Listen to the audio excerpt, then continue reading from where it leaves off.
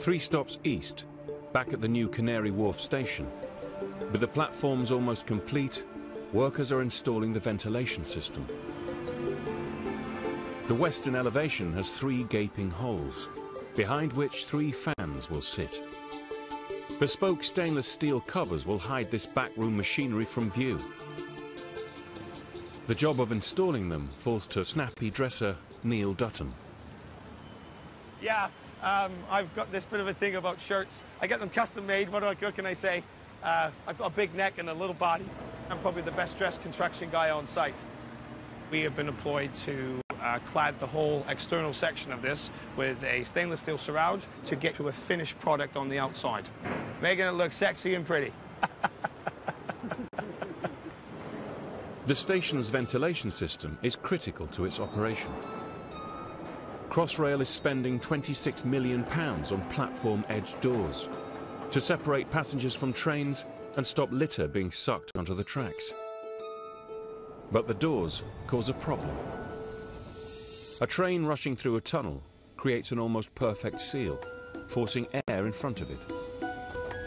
As trains pull into Canary Wharf station, pressure will build and needs releasing to avoid damaging the platform doors.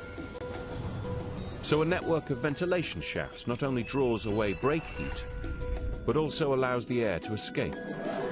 3 giant fans at each end of the platform will help pull the excess air out to surface level. This should relieve the pressure and protect the platforms as trains arrive. Neil's team must crane the vent covers down from the roof, then winch them up into position.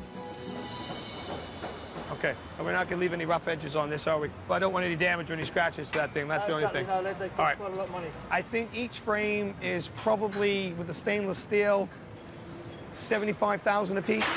So we've never done anything like this before. It's new to us. Gentlemen, this is a very important lift today. I don't care about time. I care about precision and safety. So let's just make sure we do this right. Before we do, I need signatures on the back of this, please. The crew must sign up to confirm they understand the lift plan. Have you got anyone taller than you? It's nothing better than seeing you bent over.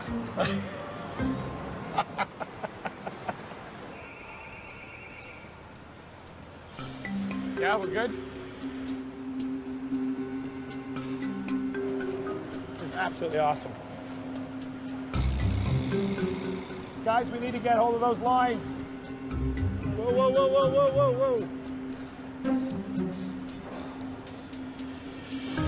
There was a little tight spot there. Was that what you saw? That was the most concerning part. That's it. Whoa, whoa, whoa. That's it. Pull his ass end in over there. Are we on? We're good. That's the easy part. That's the easy part, yeah. With the first covers down, they can hoist them into position. A winch, pulley and crane hold the steel in place. We see them as six halves. They're actually 3 units, but they're 6 halves. It does look quite spectacular. When you actually see them all completed, it's going to be quite iconic when people are actually walking.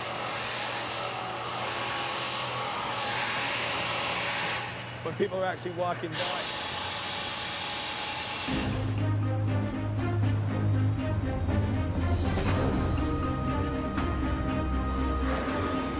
Get down to that. The gap to squeeze in the final vent cover is tight.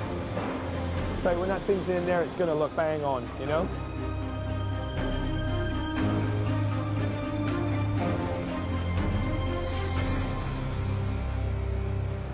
Disaster already. Milo, you never checked it, did you? The holes in the bottom and drilled too small, didn't they? Ken, what's going on? Jack. You need a jack? Yeah. Why? It's got to be lifted? The bolt holes for the last section don't line up. It's actually just out of alignment.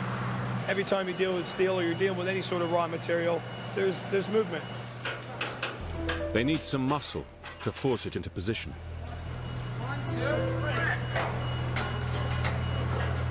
3. This is the first time it's happened on the job. It's not happened with any of the other ones. That's construction, it happens.